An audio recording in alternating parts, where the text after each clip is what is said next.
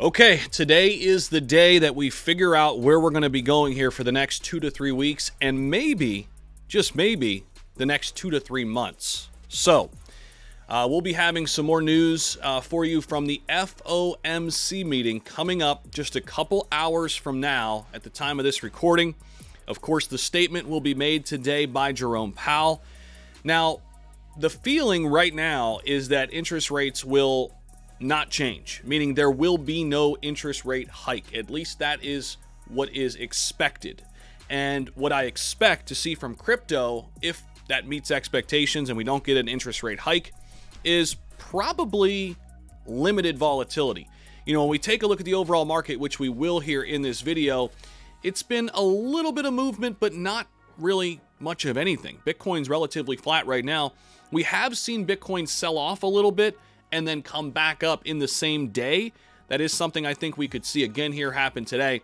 But let me take you inside the overall market first, and then we're going to talk about kind of what this means moving forward here, depending on what comes out of this from Jerome Powell today.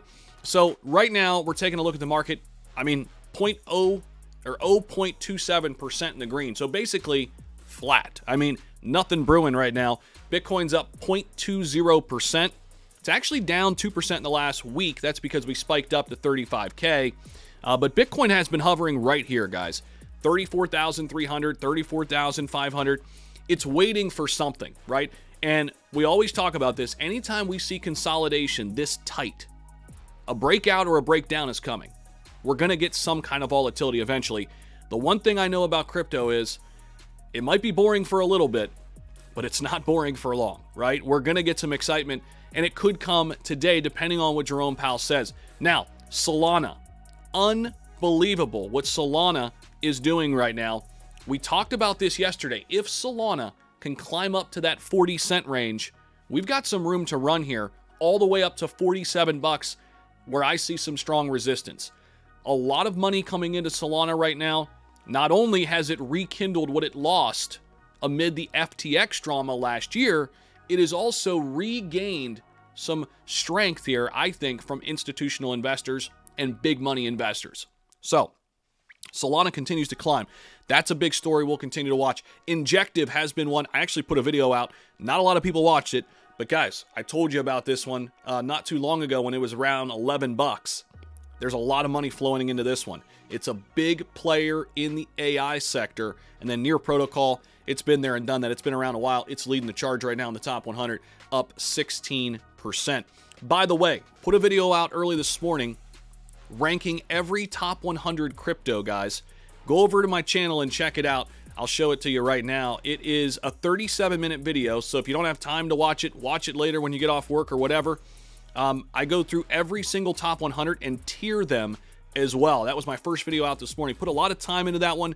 I think you're really going to love it. So check that video out when you get a chance. I think you're going to love that one, and I think it should definitely help you as you build your portfolio here for this bull cycle. Now, on to the Feds. Barron's, one of the best outlets out there.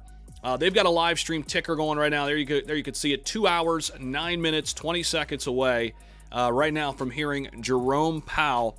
And it's not so much, I think, what he's going to do with the rates today, because the expectation's pretty strong that there's going to be a pause. It's more about what Powell says and how the markets respond to what he says, right? What's the temperature in the room? Does he give us any insight on what's to come in December?